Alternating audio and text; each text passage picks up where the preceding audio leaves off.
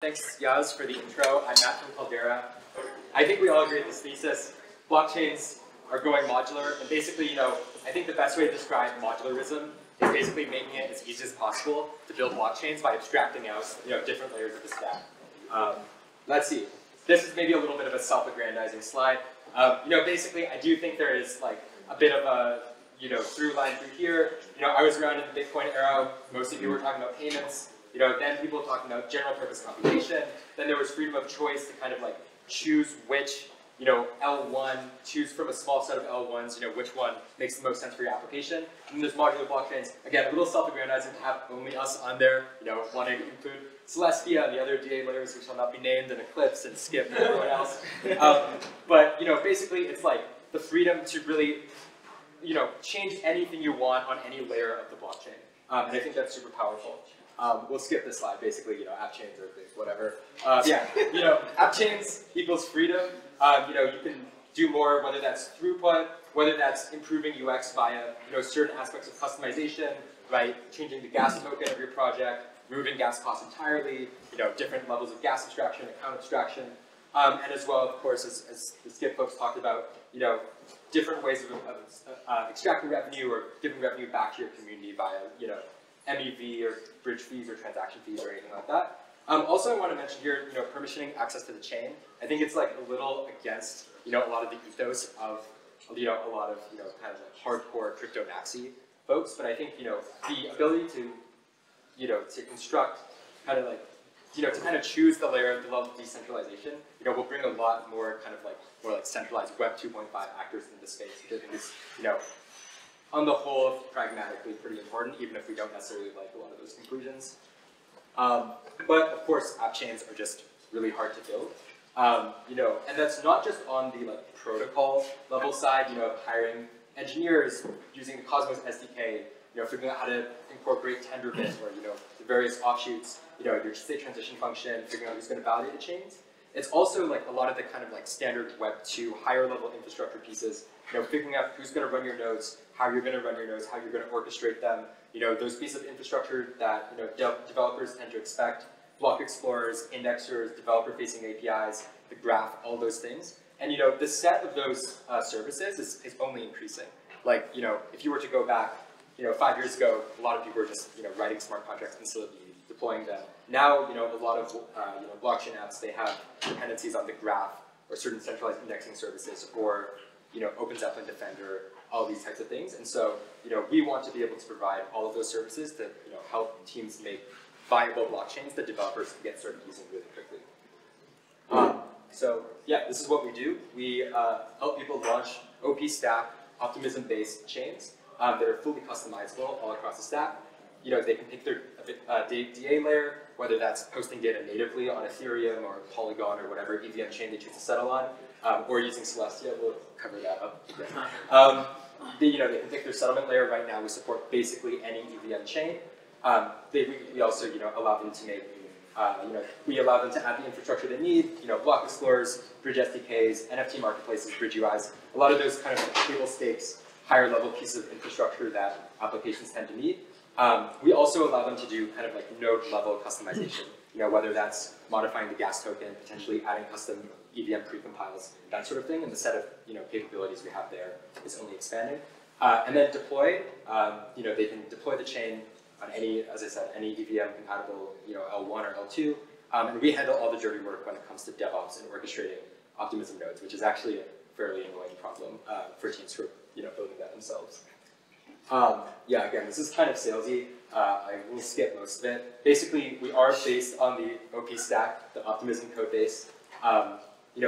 Generally, I think people have different opinions on this, but for now, it's probably the most robust open source optimistic roll-up code base in existence, and we are really encouraged and excited by all the development that's happening on the OP stack, including Base and Mantle and us and other folks who are going to all contribute upstream to that. We're also live in production now, so we can spin up a chain. If you're interested in finding, spinning up a chain for your project, come find us after this talk. We'd be happy to do that for you.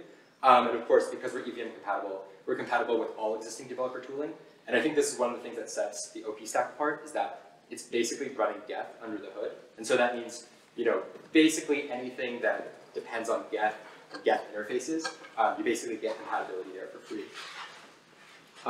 Yeah, again, we are engineers, we're not graphic designers, so you can tell. But basically we want to be kind of like an all-in-one stock, especially for like those higher level features, APIs, JSON RPC nodes, SDKs, block explorers, interfaces for common utilities, and as well we want to support those like chain level customizations as well.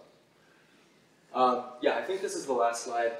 Yeah, we're working in production with a lot of teams, both on like the gaming side, also on like the DeFi side, and also kind of more experimental gaming infrastructure, on-chain CTFs, that sort of thing. So yeah, we don't have a slide for this, but plugs, come find us if you're interested in launching a rollup, if you're interested in playing around with the testnet Caldera rollup, and also we are hiring. We recently just closed a round, hiring across systems, product, engineering roles, and also just general growth and business stuff. Yeah, happy to answer any questions. Questions?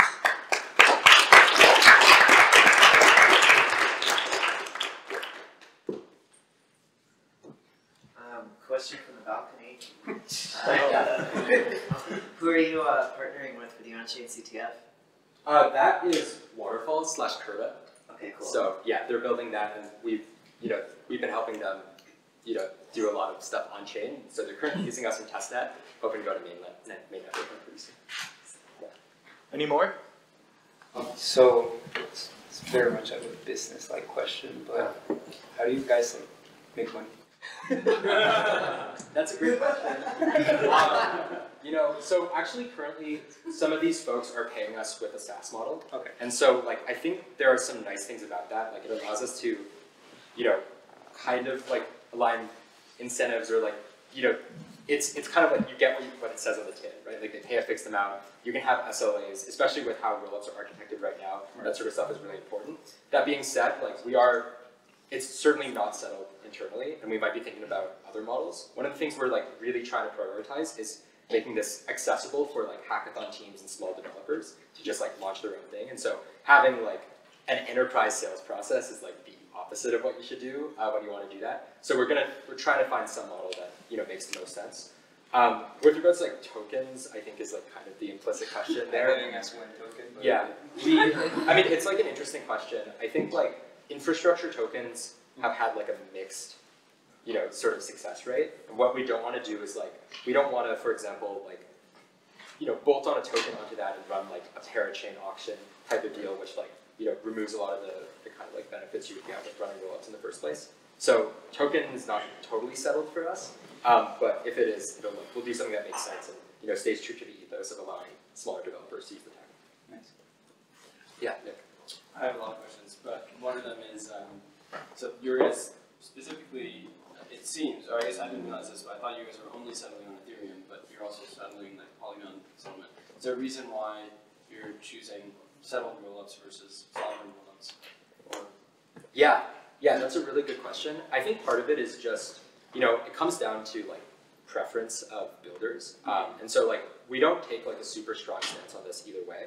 The one thing we found is that, number one, a lot of teams, they want that trust minimized bridge between the L2 and some base chain. A lot of the times, the folks we're working with, they don't want to necessarily be positioning themselves as a completely separate new chain. They want to be able to position themselves as we're still on this ecosystem that made our app, or they're strongly tied with the community of, but they still want to kind of get the benefits of running an app chain. At the end of the day, I think we're talking to some other folks for whom it doesn't really matter that much. And so there, I think, a lot of it just came down to us, liking the OP stack, wanting to build with that, and sort of, wanting to help other people live on top of that as well. But we don't have a super strong philosophical, opposition towards sovereign chains, and I think it's mostly just kind of comes down to the user base we're targeting. Somebody else had a question? I'll ask another one. Sure. What features do you think the OP stack is most glaringly missing? What would you wish that they would build fastest? Central sequencing, fraud proofs. Well, fraud proofs are the obvious answer, right? I'm confident they're going to get to it eventually, or hopefully sooner rather than later. I think, that's the thing, and, that the OP stack desperately needs. And as well, we would much rather there be fraud proofs because then we're not, relied upon for security, right? And so we'd rather be able to use that, and that would be super helpful with BD. I think there are like a lot of other kind of product, you can call them product level features that the OP stack could use. Things like account abstraction is in really high demand. We're probably just going to build that ourselves. Basic like gas abstraction, being able to use other tokens for gas. That's something that we needed to build and that we support. That as far as I know, currently the OP stack, at least when we built the feature, the OP stack doesn't support. So like a lot of things like that.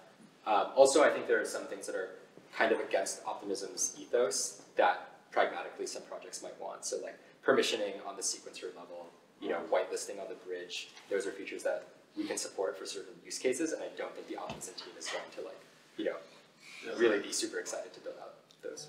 All right. We have one more question. Gabriel. Do you guys run the sequencer for those rollups? By default, yes. We allow the projects to launch, to run them themselves. Like, we're happy to provide like a Docker container, Terraform configs, basically make it as low effort as possible for them to do so. But we found for a lot of the teams that we talk to, like, I think a lot of teams in Web3, they know how to write smart contracts, they know how to write like UI interfaces that interact with smart contracts, and there's like a big hole in their team when it comes to like DevOps and infrastructure and cloud, especially around like a lot of application level teams. And so a lot of them just prefer to let us run the sequencer. And a follow-up, do you guys have any regulatory problems because of that? Not currently. I think this is this is why. I mean, I think like we see like Optimism and Arbitrum and like all the other like general purpose rollups that have a lot more volume, a lot more different kind of use cases than we do, like as kind of the canary in the coal mine. Like we think those will be the ones that are will be regulated first. But obviously with like the recent kind of like enforcement action and everything that the SEC is doing, like decentralized sequencing is one of those things that we're super interested in. It's one of those things that we'd rather not build ourselves, and so we're really happy there's like Astria and like a lot of other teams working on this problem that we can hopefully plug into. All right, cool. Thank you, Matt.